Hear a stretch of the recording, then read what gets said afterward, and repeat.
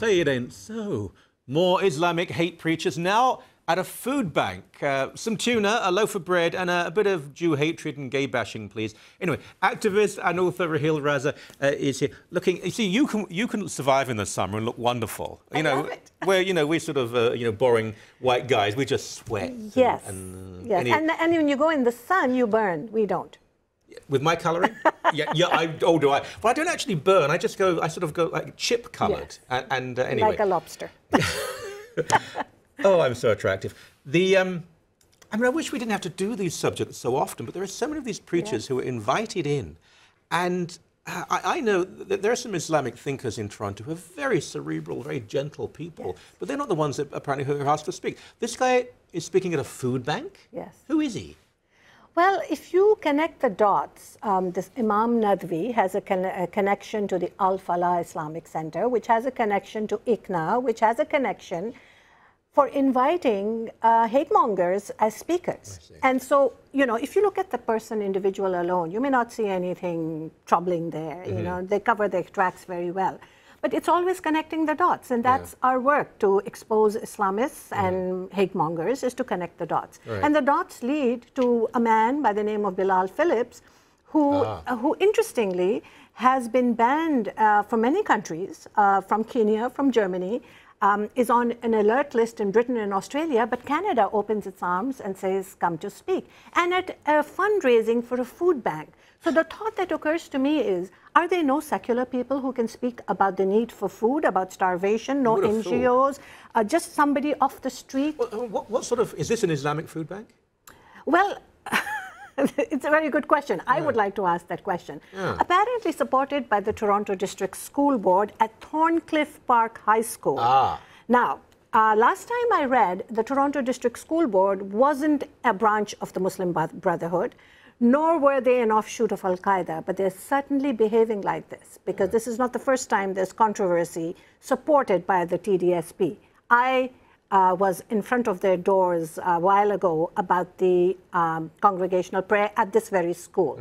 This was the Mosqueteria? The Mosqueteria affair, yes. Okay. So while I'm very concerned about hate mongers in Canada and about hate speech and about gay bashing and Jew bashing, I'm even more concerned about the Toronto District School Board, because people like Bilal Phillips, we know who they are. And well, Bilal Phillips, he's the man who said that homosexuals should be killed? He's the man. I'll tell you what else he said. What else he said? There was a letter-writing campaign by the women of the Maldives, because he said in one of his fatwas that girls should be married off immediately at puberty, regardless of their age. He says music is like a drug. So it's not just one thing he says. He is a troublemaker. He's a hate monger. Let's just juxtapose two things here. We have an education system in this country that has said to Roman Catholic schools, you have to have gay-straight alliances, and you're homophobic if you don't.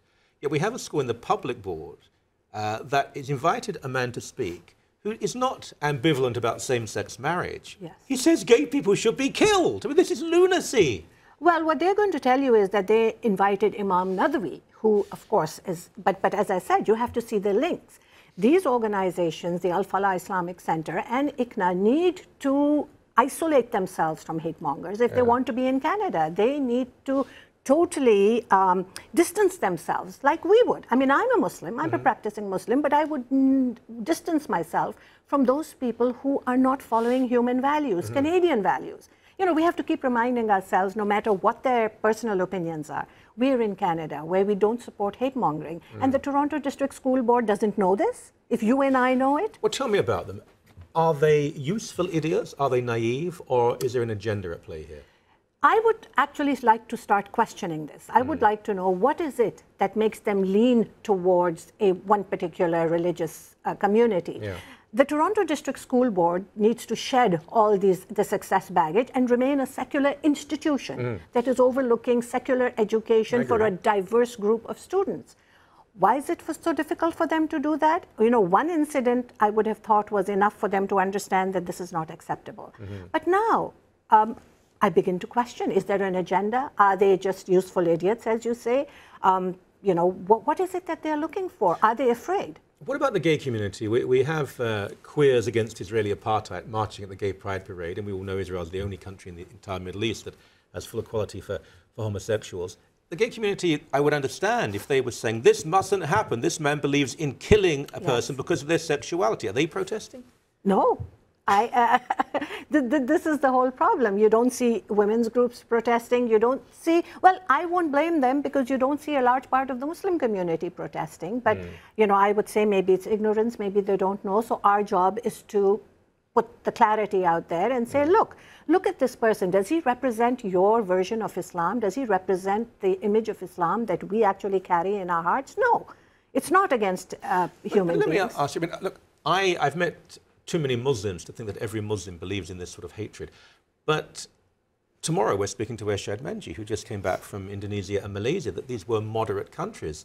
They've changed. There is a theme coming from Islam now that is very intolerant of all sorts of people, particularly gay people. Yes, and we've discussed this before, Michael.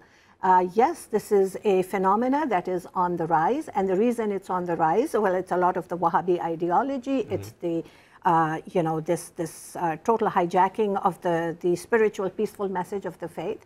Very harsh ideology, and it's growing all over the world. I mean, I traveled to Pakistan. It used to be a moderate country. Yes. It is now falling towards extremism very fast.